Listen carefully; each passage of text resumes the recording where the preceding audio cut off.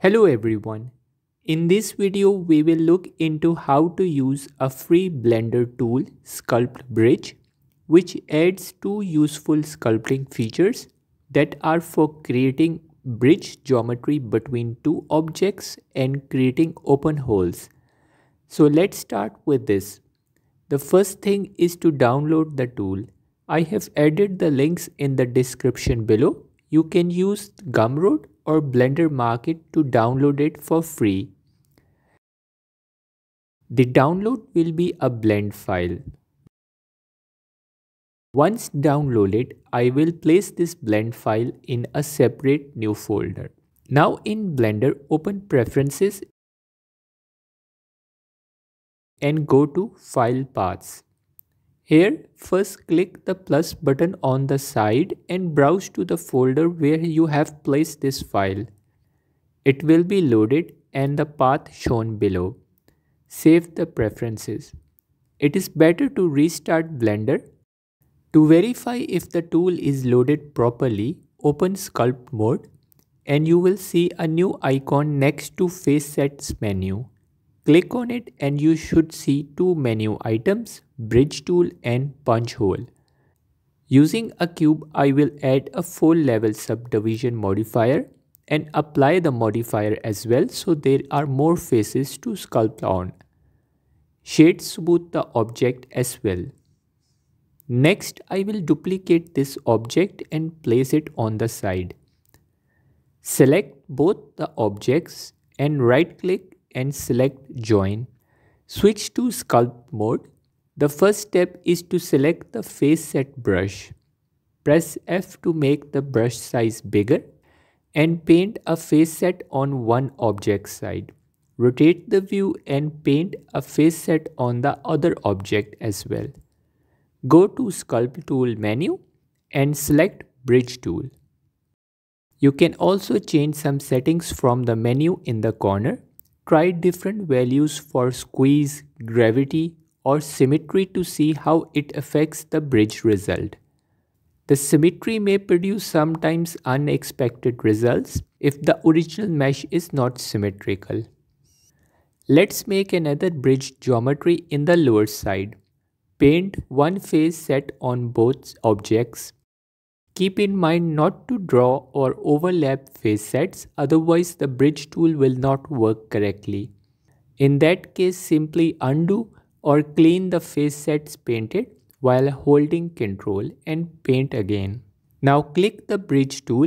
This time our result may look flat or stretched. We can adjust it with changing some settings. Increase the gravity and squeeze value to make the shape more round. Usually the result looks better when both face sets are facing each other. I will repeat the same process on the top to create a bridge. You can also shift click to smooth the face set boundary edges.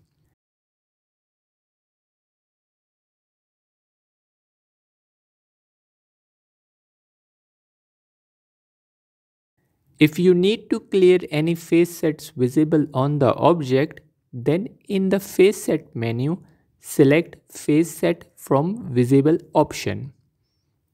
Now let's look at the punch hole feature, which is also part of this tool. Using the face set brush, paint a face on one side. You can shift smooth if needed. Rotate the view and paint another face set on the other side. In the Sculpt Bridge menu, select Punch Hole. This will create a hole inside the object passing through the other side.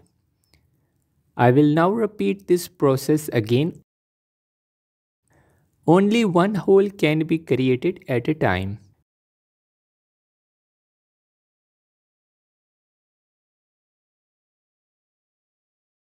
If we turn on the wireframe, we can see the resulting object is of the same resolution and the topology is not too much distorted.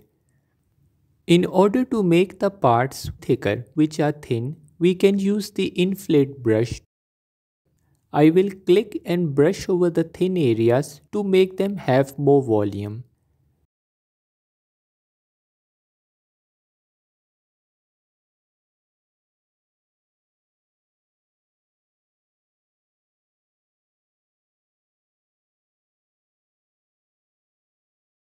We can now use the symmetry option to make both sides same. There are different ways to do this. I will use the sculpt mode. First, select the object and right click, go to set origin. Select origin to geometry so our pivot point is in the center of the object. In the sculpt mode, open the tools panel and go to symmetry option.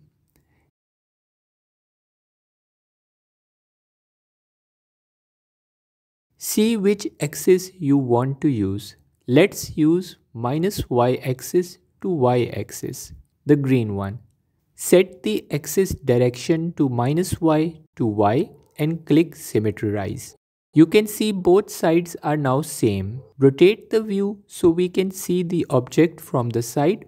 This time we will use x to -x axis. Set the direction and click symmetrize.